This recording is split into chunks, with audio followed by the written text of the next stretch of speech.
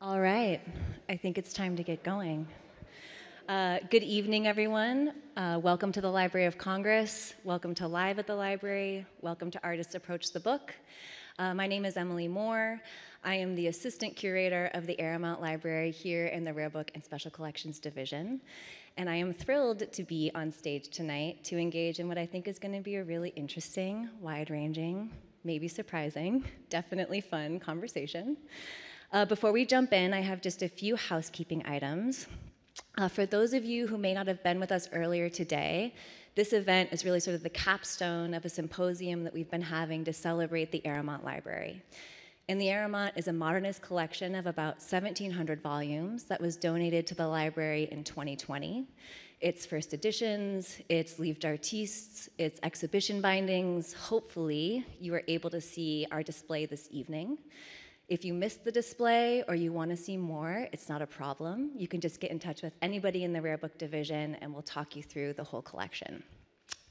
So the collection came to the library in 2020 as an anonymous donation. It was accompanied by a very generous endowment. That endowment is how I am at the library. It's how we're all here tonight. So I just want to extend a lot of gratitude to the donor family for their support of the work that we do here at the library. Yeah.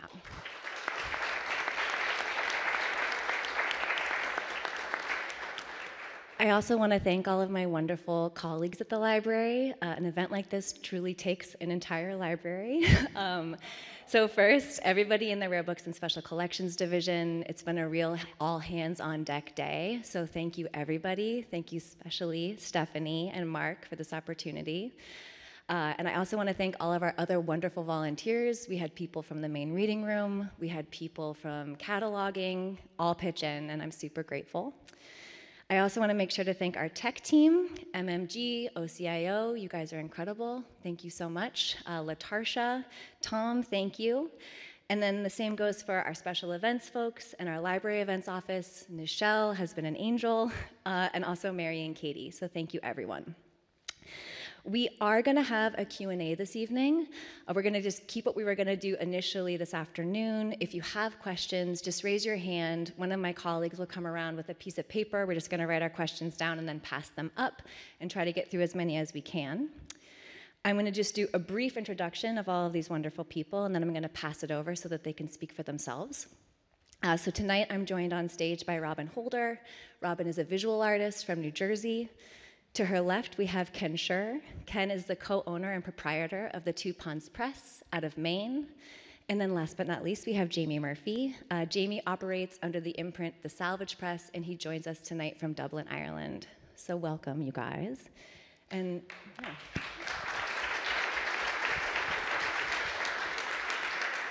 So Robin, take it away. Tell us a little bit about yourself. American. I'm a woman, and I'm really delighted to have 10 of my works, which are a collection of pieces that are commentary on our federal holidays, be acquired by the Library of Congress. And I thank Mark, who is a brilliant, brilliant person here. I'm really very interested in identity, and I'm interested in the different demographics of us throughout the United States and throughout the world. So a lot of my work reflects that, very much from a point of view of access or lack of access to resources and information. I do primarily works on paper in which I apply printmaking techniques, painting, and drawing. So the books that I have created that are in the collection here, and I believe one of them, the Martin Luther Day book was on view downstairs, are interesting constructions that are layered. I don't know if any of you here are visual artists. Can I see a show of hands if there are any visual artists here? Okay, so we visual artists are approaching things in a very private way in which we're exploring techniques, using particular media, and trying to thread that with a concept or a feeling or a theme. So I think that's about briefly what I can say. I could talk for 7 hours, so I'm not going to take any more time. What about you, Ken? Okay, so I am not a visual artist. I am a collector, a dealer, a publisher, So I'm here to represent sort of the other end of the spectrum, what is necessary to get these books out there to the public and to make the collaborations come together. I started off running a small antiquarian bookstore in a little coastal village in Maine in the late 70s, and within a few years I had met the artist Leonard Baskin, and that changed the whole course and direction of my professional career after that. I got very interested in his Gehenna press and started collecting it myself, and he gave me the opportunity to sell some of his books, and I was successful, and he asked if I would be his agent. So I kept running the antiquarian book business, but I took on, and he became my mentor. I became the used to boast that he was the only private press in America that had its own agent and representative. So he also called what we were doing the lunatic fringe, and that's a whole other story, which I think you'll get a better sense of tonight. So that working with him brought me to the Library of Congress in 1992, where we organized an exhibition celebrating the 50th anniversary of Gehenna Press, and it was under some of the previous curators, Larry Sullivan, who was then in the role that Mark Domination is in now, and Peter Van Wingen, who is no longer with us. But we had a wonderful exhibition. It was a traveling exhibition. But anyway, I got deeper and deeper into the world of fine printing and private press. Baskin passed away in 2000, and I started working with a number of the book artists who had worked with him either as printers, binders, and started representing those different presses. And then I was approached by the widow of Anthony Hecht, who had collaborated with Leonard Baskin from the 1950s until one of the final books they did together in the 90s. And she asked if I would publish, I've ever thought of publishing some of his poems. So it seemed to me to be the logical connection, connecting tissue between what Gehenna and Baskin were doing and the establishment of my own press, the Two Ponds Press. And we are celebrating our 10th anniversary this year. And my wife, Liv Rockefeller, is here as well. She and I are partners in this venture. And so I hope to be able to shed a little light on what's involved from the publishing standpoint, because we've got some wonderful printers and visual artists here on the panel as well. You're up, Jamie. I'm not in this as long as Ken. I'm not in this as long as Robin. I came to this field of bookmaking through a previous life as a graphic designer and a printmaker, a typographer. My background is in the history of art and design and visual communication, and my postgraduate work was in design primarily through letterpress printing. So I'm here as a letterpress printer, but also as a publisher, as a sort of a collaborator. I like to try and bring lots of disciplines together to make books.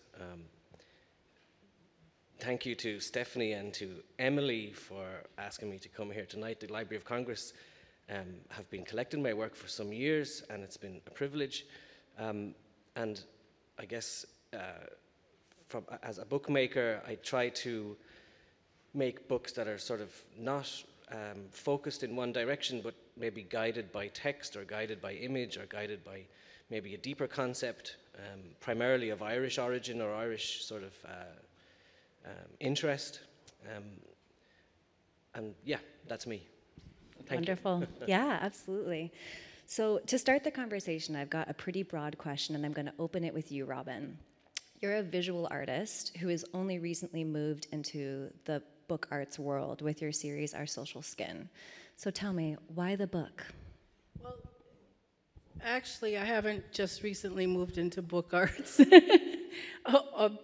That group of books that you have acquired here at the Library of Congress is a series of 10, so it's maybe the most substantial grouping of artist books that I made, but I've been making artist books on and off for probably about 20 years.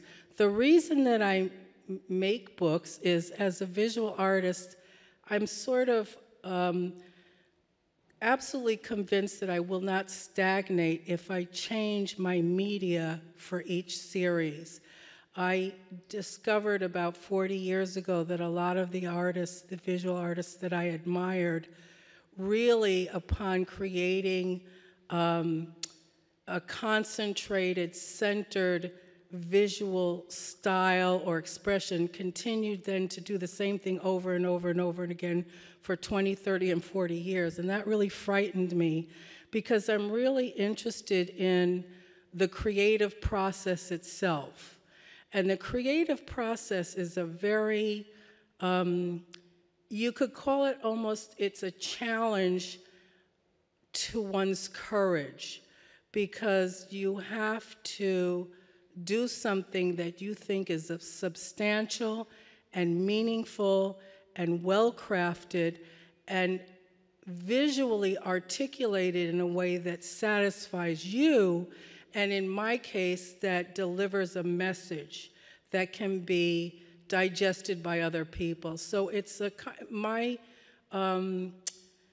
challenge is really trying to do something that I can't do. So every time I usually come up with a restlessness for a particular media or technique or theme. And then when I start brainstorming that, it kind of tells me what way will be the most appropriate way. So that's why I made those books, and also because I wasn't granted a grant. I submitted a very extensive proposal for the Smithsonian. They didn't give it to me. So I said, okay, well, I like my idea anyway. I'm just going to keep working on it. And I actually, as I was telling Catherine Blood just a few minutes ago, it ended up being something that I feel very proud of, and I was able to really do what I like to do, which is explore, experiment, put myself in a position where I actually don't know what's going to happen. So before I created the 10 books, and each of those 10 books I created in an edition of 5, because I have a printmaking background, and I guess I'm obsessed with doing multiples, even though they're not exactly alike. They're very similar. But I think that's how I decide, Emily, what to do and how to do it. It's really a quest to try to do something a little beyond what I think I'm capable of doing, and that puts me in a position of exploring, experimenting, researching, doing something where I can, what you experience as failure, meaning you don't create something that you expected, but then taking that failure or that whatever it is that didn't work out and getting to a point where it's satisfying and fulfilling the image or the vision that I have. So if that makes sense, I would say that I'm really propelled by the concept and the need to create something in a different way. It's interesting because it does make me think too that your work, we have it in the rare book division, but then of course you also have work in prints and photographs as well here. So you kind of, span those worlds, which is something that we straddle pretty regularly. Jamie, what about you? What's your earliest book work? Or the earliest one you choose to share? Well, my earliest book work was as an undergraduate. I had found letterpress printing, and it was this eureka moment where I felt that actually I'd found like a home. That's a very difficult thing to explain, but when you're interested in typography, you're interested in engineering, you're interested in art and design and fashion and architecture and politics and all these things, all of a sudden the written word, the idea of working with type becomes hugely meaningful.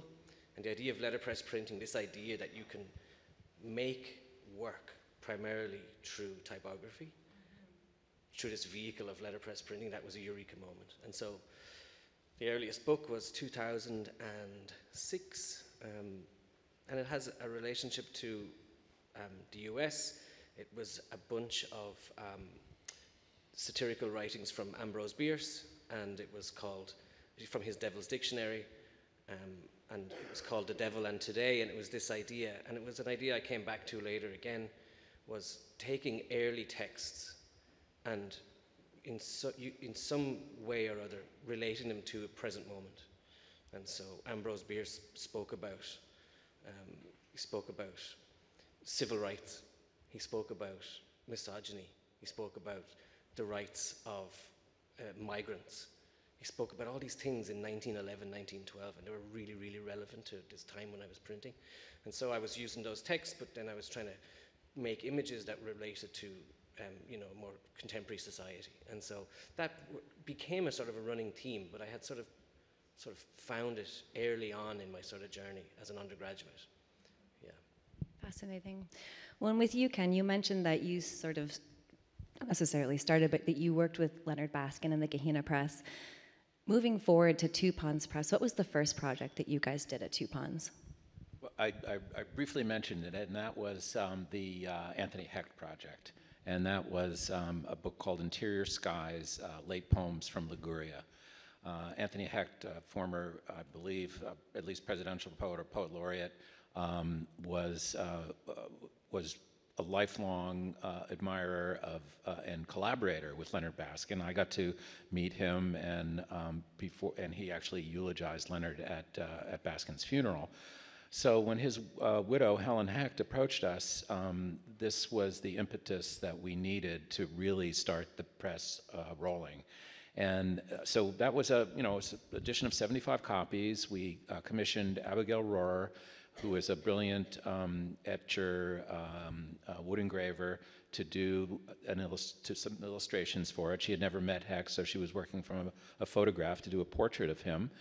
And another one of the coastline of Liguria. So that really was dipping our toes in the water, but the book that really put us on the map, so to speak, was the one that's on exhibition right here tonight. It was on exhibition out in the hallway, and that was The Little River by Margaret Wise Brown. We were in the fortunate position to have a unpublished manuscript. Margaret Wise Brown, of course, is the children's book writer who wrote Goodnight Moon and The Runaway Bunny, and an iconic children's book writer. And Lieb's father happened to have been engaged to her at the time of her death, and she died tragically at the age of 42, leaving behind, really at the height of her career, leaving behind this a body of work that had not been published. Margaret was really devoted to making sure that the illustrators to her books got paid equally with her, which is something that was unheard of in the publishing world. So we had this manuscript. It was in an actual manuscript in her hand, and written on her notebook paper. And but we were presented with this problem. Okay, let's do what Margaret would do, and let's employ an illustrator to do something unique with this project and make an artist book from it. So we worked with Michael Kutch, who has his own press, the Double Elephant Press, and he came up with a series of nature-printed etchings using natural materials. I don't know if anybody had a chance to see it tonight. They had at least a page or two on display of this book, and it was an extraordinary. He said it nearly killed him. It took him over a year to print it because it was, you'd be running feathers and bones and things through the etching press, and they get crushed, and they make terrible plate impressions. But he completed it. We were able to bring an unpublished text to birth. We entered it at the Oxford and Fine Press Book Fair, which is where I think I maybe first met Jamie. And it won two of the prizes of the Best Illustrated Book and the Judge's Choice Award. So that really put us on the map. That was, I think, our second book that we had ever published after the Hecht Project. And I met the young Jamie Murphy there and we saw his work and saw the incredible things that he was doing. And we said, you need to get over to Codex and show your work to the American audience, because this is where you're really going to hit it big. And I think he'll bear me out in this, that it was a major move for him, and it really was successful. So anyway, that was the beginning of the press, and we've done 10 years, 10 books. We've just had a retrospective exhibition at the Bowdoin College Library of the first 10 years of the press. And so that's when we hope to at least have another 10 to go. I sure hope so. Well, and I think The Little River is such an interesting book because there's this collaboration with a late author, there's this collaboration with an artist, there's a collaboration with nature, there's a collaboration with history. So I'd be really curious to hear what you guys have to say about the collaborative element of your work, whether it's with artists and poets, as Ken and Jamie do, or if it's with histories and institutions and identities, how you kind of navigate those collaborative elements. Well, from my point of view, they can sort of materialize in different ways. Sometimes a text will fall in your lap and then you try and build a project around a text. Sometimes you want to work with an artist, so you kind of build a project around maybe how the artist might feel or how they might want to approach a project, or maybe you have a concept for a project and then you bring in specialists that might help you sort of realize that vision.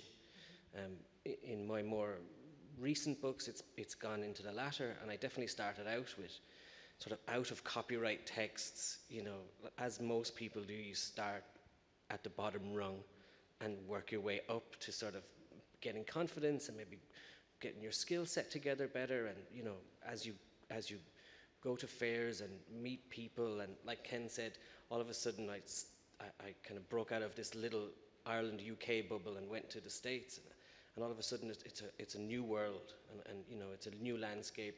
There's a much wider audience, and much you know, just this skill set, the amount of information and just knowledge that you can just pick up by just over coffee, over breakfast, just these little chance meetings, and then you know, by doing that, all of a sudden you're introduced to people you can collaborate with: binders, printmakers, paper makers, marblers, ink manufacturers, you know, writers, whatever it is. There's a whole volley of people that would never have been introduced to me had I not come to the States. And I mean, here we are, Library of Congress. Yeah. You know, I'm still a small fish in a big pond, but this, you know, it feels like, you know, it's ever increasing in sort of in importance to me and to what I do as you know, as a creative.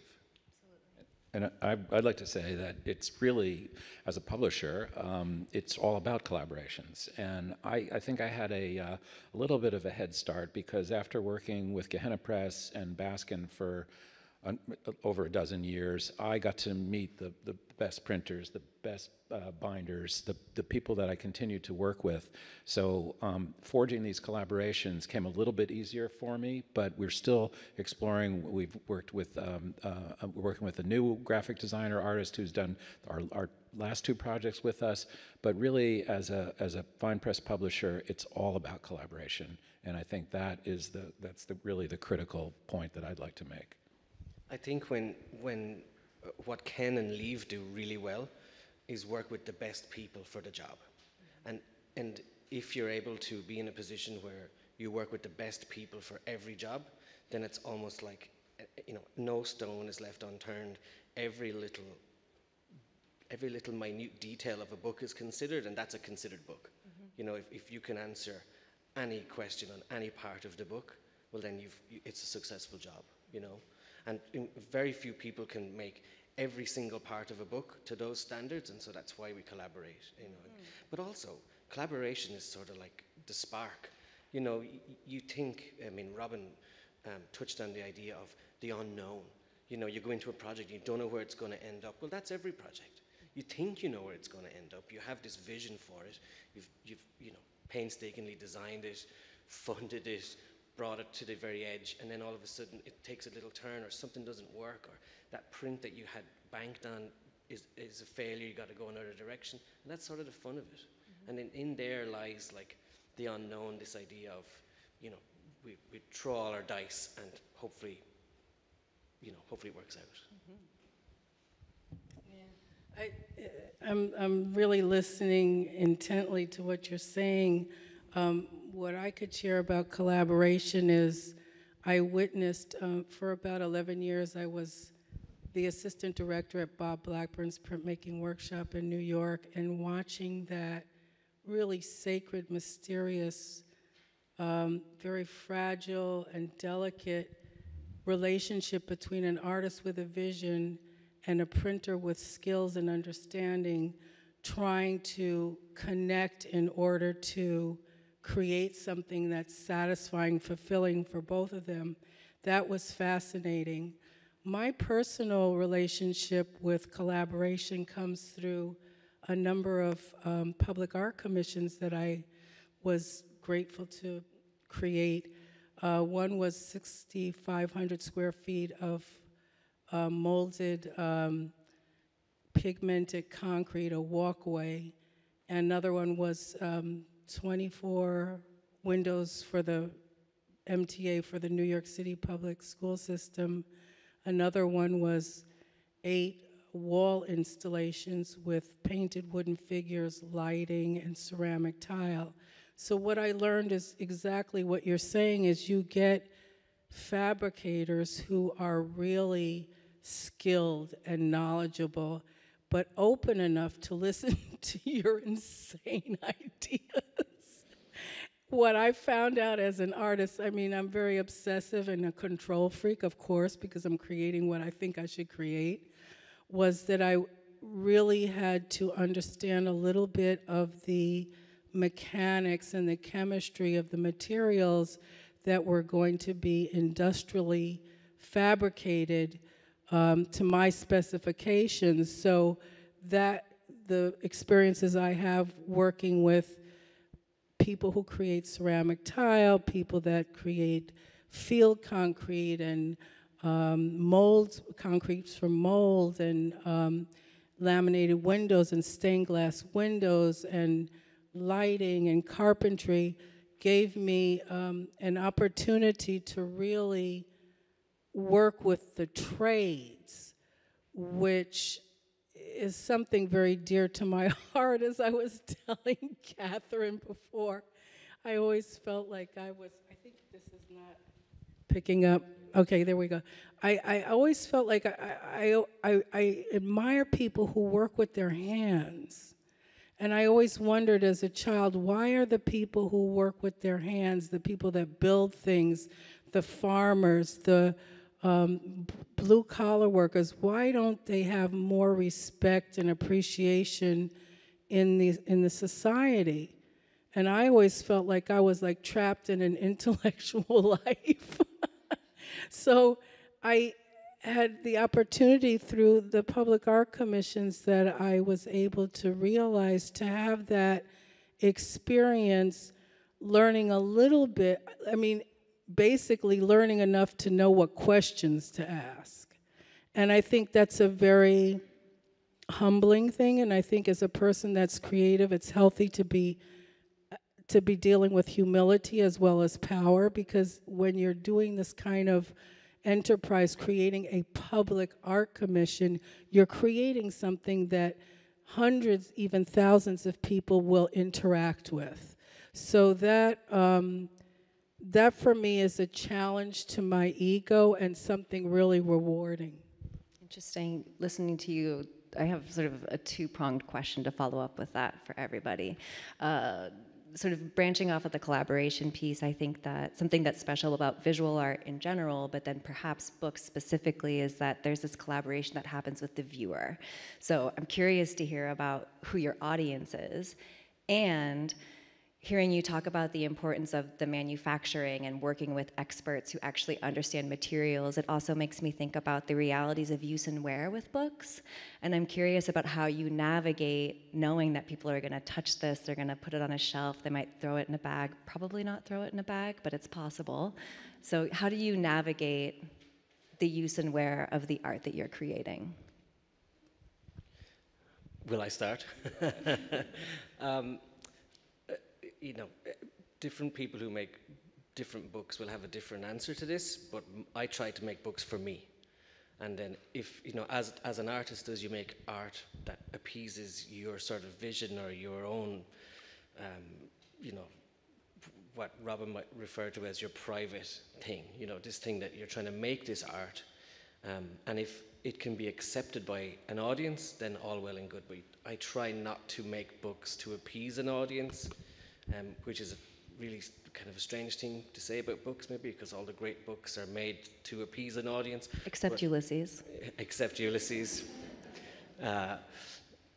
which is, of course, Dublin. Yep. But I think if you're able to sort of create books that you're happy with, and then hopefully your sort of your vision and your ideas will hopefully be a sort of they'll be taken on by other people. You know, the actual audience themselves. Books range in value from 1 cent to $1 million or whatever it is, and so audiences differ. Books at the level that I make them at, the level that Ken makes them at, the level that Robin makes them at, they tend to be valuable objects themselves, art objects. And so a lot of the time these books end up in collections, which makes them more accessible to public, private collections, but also public collections and institutional collections. We work a lot with special collections libraries where these educational institutions make these books available to kind of a greater amount of people than could ever be possible by one person alone. They tend to be made in limitation. The book I mentioned from 2006, I think there was 20. I currently make books at about 80. They tend not to be made in their thousands, at this particular level. Yeah. Well, I think the point that Jamie raises about the accessibility factor for public institutions and libraries is really important in these tiny editions that we do. I think none of us are, well, Jamie and I at least, are not doing any editions, larger than 100 copies. And they're finely printed, they're fairly delicate. We have to be careful about materials that we're using so that they will stand up. They're not going, there's archival issues that you're dealing with. I think maybe that was part of your question, I think.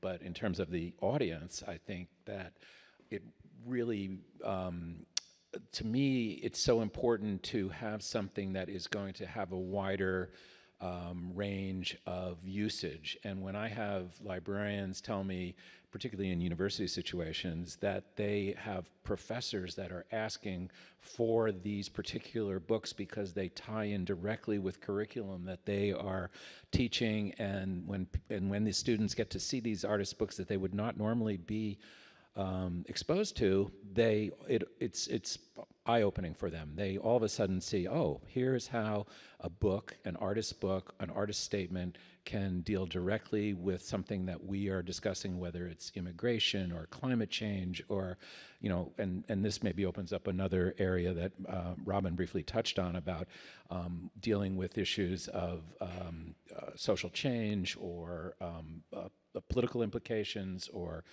much broader issues like climate change. So maybe that's something that would be a follow-up to what I'm trying to raise here. Yeah. I think, am I doing this right? Okay. I think what we're really talking about is there are people that are brokers to the dissemination of arts and culture, and it's a very exclusive elite reality. And I think certainly what we see happening here at the Library of Congress, spearheaded by people like Mark Demunation, Emily, Stephanie, is that there is a passion to share the collections with the public. Now, what's missing is some sort of way of connecting more with a wider public, with a more grassroots public. I think in my activity as an artist, my books are not made to be handled that much. They're really made from a point of view of putting on a wall or on a stand in an exhibition. But I think now that we're in the digital age, it's much easier to share what we're doing here in terms of books and culture in general. But that's such a good question, Emily, is who is our audience? What is the demographic? And that's something that, to be honest, includes a lot of sexism and racism and imperialism, and we all know that, and that's the elephant in the room. And I think some of us are really thinking about ways to open that up and to share what we're doing via online libraries, via situations like this and others. But that's, I really feel that what's being done here in the artist's books collection and the Aramont collection is really a positive endeavor to really bring art to a much bigger audience and find ways to bring the audiences to the library. You know, it's interesting, being a librarian, working in a library, there's a lot of conversation around what our role is in terms of providing access, but then also providing value-added information. And I think that sometimes for more complex, particularly artist books, they can be difficult to interact with, they can be difficult to understand, and we as librarians are trying to figure out ways to kind of communicate what the artist's intentions was or what the meaning of the book is without actually dictating with people what to see. So I'm curious to hear you talk about how you understand institutions like libraries, if it's different than an institution like a museum. On your end of the scale, do you see those things as different or do you see them as the same? Well, I happen to be in a position where recently I was commissioned by the National Gallery of Ireland to produce the first artist's book for the National Gallery, which was to go on display in you know, these big vitrines. You know, 1 million people get to see it. It's a sort of a big deal for me. But my background, of course, is making books in these editions where you try to make them accessible. And after that, they go into libraries, they go to private collections, they go to different collections. But the museum itself is such an accessible. In Ireland, by the way, all museums are free. It's a really amazing thing, almost like public libraries. Everything's accessible. Everything is sort of at that ground level. And so, you know, I think the difference between institutions and museums, they all serve a purpose. You know, a museum has a sort of a role to play with society, as do libraries, as do institutions. You know, they are different. In order to make a book for a gallery or for an exhibition situation, you have to kind of, you know, I think about the book for display. How often do you see a book on display and wonder what you can't see? You know, so this particular book that was made for the gallery in Ireland was a lot of loose leaves that would fold and could be all seen in one go, and that was important for the exhibition purpose. So I guess it's about context. If you're working on a book that's to be seen in that situation, you might consider the exhibition. But if you're working on a book that's to be held in the hand and sort of revered just at 18 inches from your face, then that's a different thing to consider. You know, then it's about paper and tactility and touch. But if it's behind glass, it's a completely different relationship. You know. I also think that for me, in my experience over the years, that museums are not particularly interested, with a few rare exceptions. It's libraries. And that, I think, boils down to the differentiation between the book as art and art that you can hang on your wall. And so, I mean, it was difficult. They did a beautiful display here tonight, but you basically could see either one page opening or the binding. And I know a lot of people said, oh, we couldn't touch them, so we really couldn't see what was inside. Anyway, that's the differentiation between.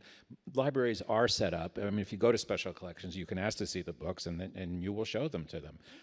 But so I find that museums are much more problematic. I'm glad that Jamie was able to get that work in the National Gallery of Ireland. But there again, it had to be in a format that could be easily exhibitable. I think it's a very rare occurrence as well. It's 2022. They commissioned the first artist book in the country for a national institution like that. It's quite late, you know, to the game. Yeah. But also it needs to be acknowledged that they are acknowledging the idea of the book, and so I think it's progress, you know. I'd like to see more institutions. Well, first I have to say is I think it requires filming somebody interacting and walking through a book. Like I understand Mark Dimunation recently shared some book art with his colleagues here at the Library of Congress, and I was blessed to be part of him showing a number of books to a very special collector months ago.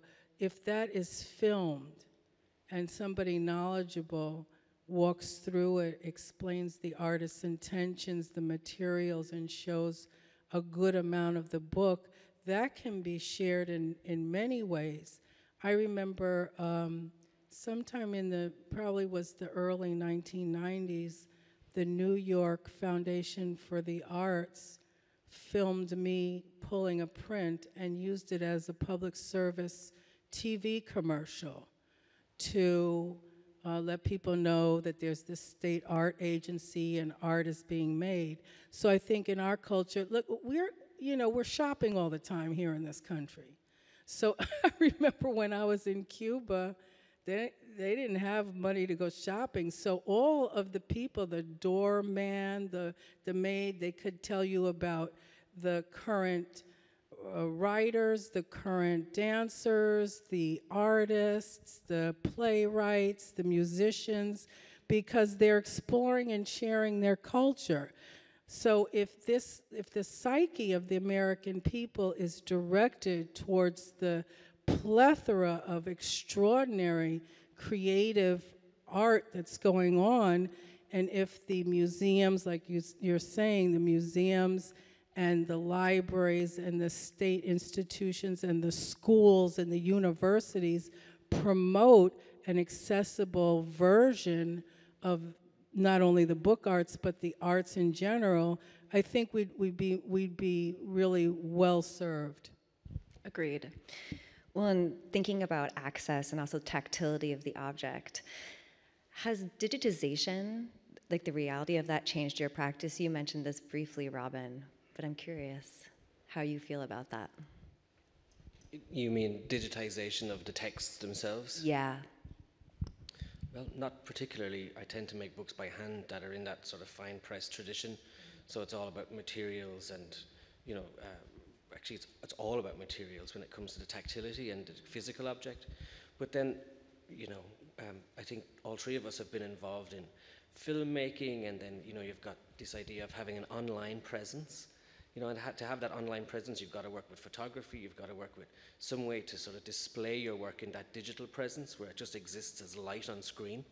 Mm-hmm. How do you take the whisper of paper, the idea of leather, the smell of leather, how do you transfer that somehow to give a meaning, give it some sort of a presence on screen? Mm-hmm. So rather than the digitization of books or the idea of e-readers, that doesn't really affect us, I think. Speaking broadly, it doesn't affect people who make books by hand. It's more for mass consumption of text, It's interesting because I'm thinking about your website and particularly how your books all have these beautiful films that go along with them with really amazing voiceover, and that it's a value-added piece. It's not taking that object and making it a digital surrogate. It's offering sort of a digital accompaniment to it. That's very different. That's very valuable. Yeah, we do that. We just don't digitize everything. Yeah. And those little films, well, my ones in particular, they really mark the idea of a moment. I think it would be amazing to go back to Ulysses and imagine someone made a film about the making of it.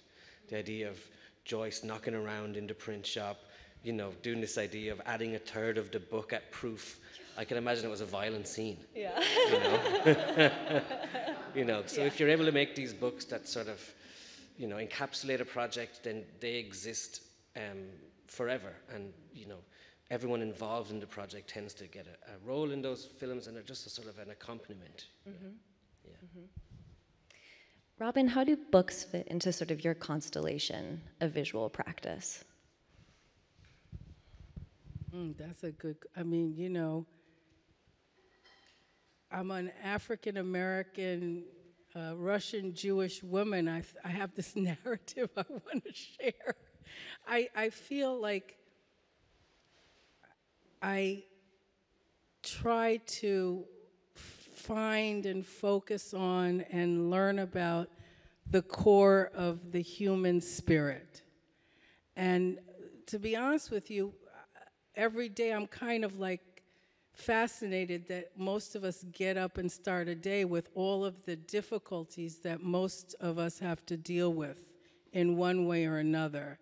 So I think bookmaking is a natural media for storytelling. And I remember somewhere in the early 90s, I had an exhibition and somebody said, you know, there's all these narratives in your artwork. You really should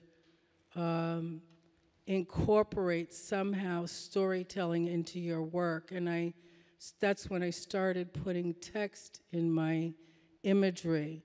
And I feel that bookmaking, to kind of touch on what Jamie's saying, is that intimacy of the materials, the smell, the texture, the feel of the materials, and the process that I and everybody goes through to make a book is truly a wondrous reality.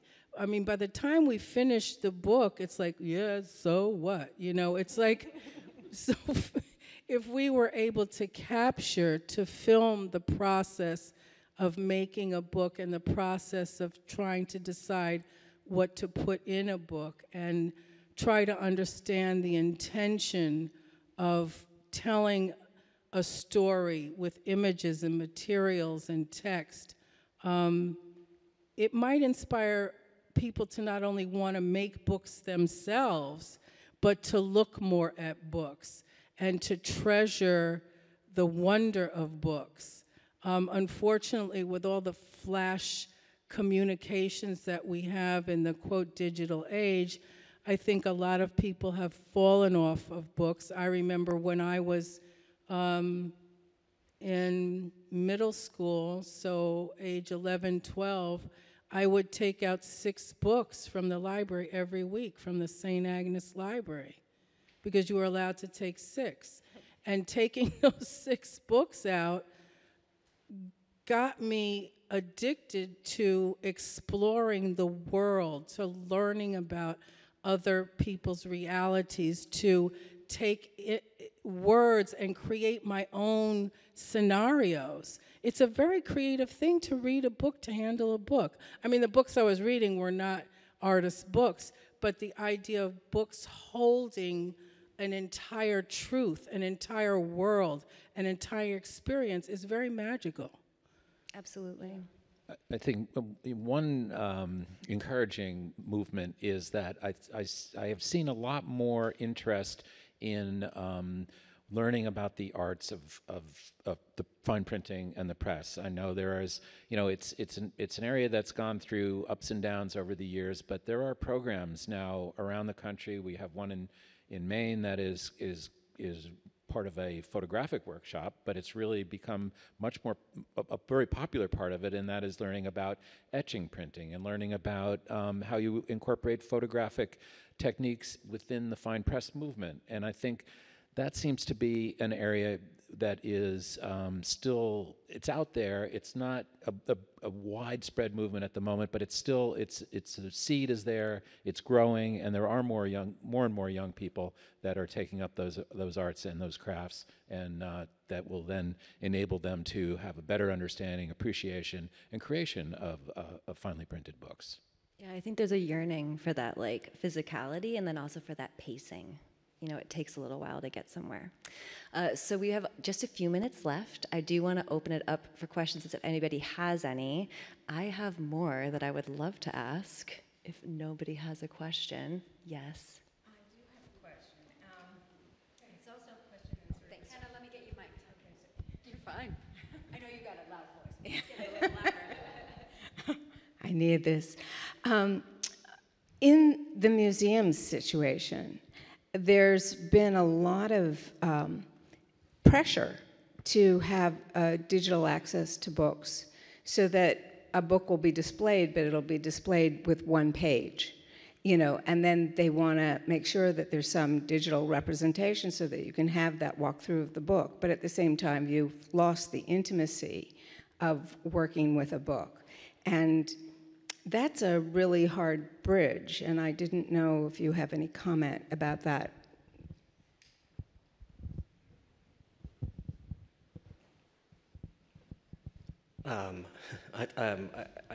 If I go back just briefly to what I mentioned about the gallery, the idea of the book being designed for presentation, I think we've all seen exhibits where a book is presented, but then also there's a reel of images, or there's like a digital accompaniment, or there's an online exhibition.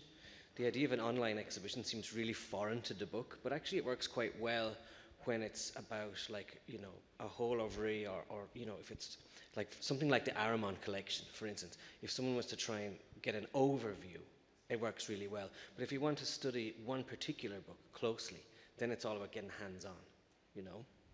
But what I'm saying is that museums resist that. They insist on having a digital representation. There's no way that a bunch of visitors can... Yeah, you mentioned that museums are resisting the idea of access to books like that, and I agree with you. I can't elaborate on that. I think, Hannah, you're asking something that's sort of like, there's no way around it.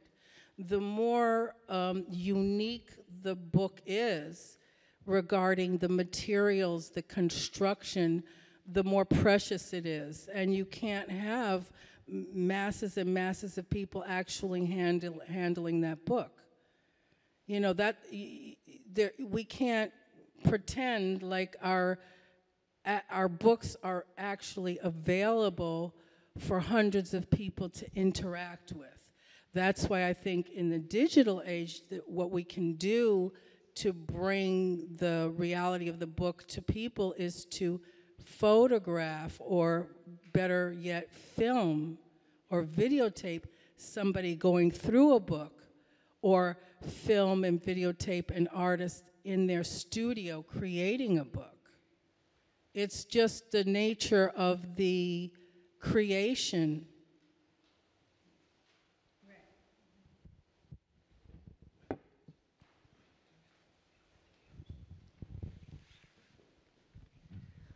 Hi, I was wondering, what are you all working on now or next, or what's something fun that you're working on? Something fun.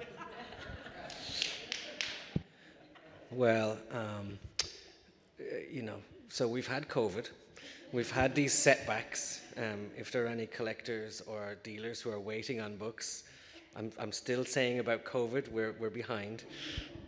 I've got a book about climate change coming. I've got a book about of Irish haikus with, you know, landscapes from Ireland. We've got a book about the idea of the female body in its relationship to the Irish state, which is very, very deep. We've got, there's a few books. I don't even want to mention them all. I'm in so much trouble. I'm so behind. We have a book that's just about ready. It's at the bindery right now. It's called Island Whale, and it's an interesting book because it's not only the book itself, but it contains a number of objects. So it's housed in Amy Berezo, who's a brilliant binder, who is doing the binding for us on this. It's housed in a box that's in the shape of a ship captain's desk. The book itself is in the format of a ship captain's whaling journal, and it really has to do. It's stories from the 2nd century on about whales being mistaken for islands, and this is a recurring form of folklore that has been passed down over the centuries. And the connection that the artist is making in this book is the end of whaling industry happened because we started extracting our resources from dinosaur bones instead of whale oil. So as soon as oil was discovered, the whaling industry collapsed. It's really a metaphor about extraction over the ages. The box itself has a resin casting of a sperm whale tooth with an inscription on it, a scrimshawed into it. It's got a feather pen that's made from paper. It's got a rose that's also made out of paper. It's a brilliant book. It's Annalise Scar as the artist. And then we've also got another one that we've just begun with the photographer Joyce Tennyson and the writer Diane Ackerman. So we're very excited about that. It's called Gold Trees, and that should be out sometime later this year. So, and that's dealing with poetry about the natural world and images from a brilliant woman photographer who will be celebrating her 50th anniversary of her first show at the Corcoran Gallery, when she was one of the first women that was able to, that they accepted to be able to show there. And she's still working on these golden trees that she did 50 years ago. Oh, that is all I'm just very impressed. I've been working with a lot of portraits that I have started with colored pencil. They're very intimate and small, and then I photograph them and I digitize them and I manipulate them, and then I collage photographs of prints that I've created on top of them. And the theme that's like kind of really calling me now is code switching. I don't know if you all know what that is, but for sure folks of color know what code switching is. It's how different people present or veil or hide or uncover or feel comfortable showing, demonstrating aspects of their references and their identity and their experiences in different platforms with other people. So it's about how in our very complex, layered, diverse society, many of us are not revealing or revealing aspects of who we are in order to, quote, get the job done. And it's very exhausting. But it's something that I know for a fact that almost all immigrants, almost all women, almost all people of color, almost all people of modest means deal with code switching on a daily basis. And when we're in the, what I call the Wonder Bread platform, we're doing it, and in order to succeed, you must do it because the general impression of American identity does not usually validate or include immigrants, people of color, women, and so on. So that's what I'm working on, and I love that you asked, like, what is fun, because I think that's really important. I mean, I deal with some horrific stuff, but I do enjoy what I'm doing, and I think it's important to have fun with what you're doing. I think there's a celebratory, joyfulness, and I think it's very important to understand that often out of something very difficult, and I know from listening to Jamie talk about the issues you're dealing with, it's, and for sure if you're Irish, you do understand a lot of this, you're coming from pain in a way, and you're trying to make beauty. You're trying to change the track or the direction that pain can take. So. Beautifully said. Well, I think that's it. It's 8 o'clock on the dot. Could I just yes, make please, Ken, jump in. a closing statement? You know, I thank you, Emily and Stephanie, for what you did in pulling this all together. But there's somebody else that I think really needs to be acknowledged. I convinced Mark Diminution for quite a while to write the introduction to our Tupon's 10th anniversary retrospective, and I just want to read what I wrote about Mark, because I think he's someone who really deserves a lot of credit for where this has all come from and has gone. Tupon's Press has been supported by collectors and librarians, too numerous to mention, but special thanks goes to Mark Diminution, Rare Book and Special Collections Librarian at Library of Congress. We are immensely grateful for his unfailing support, not only of Gehenna and Tupon's presses, but of a number of promising young book artists during his tenure at the Library of Congress. He has built an artist book collection there into one of the nation's finest, and we are honored that he contributed to the introduction to this retrospective catalog, as well as what he's done for everyone here. So he's hiding in the back of the room, but thank you, Mark. Cheers for Mark.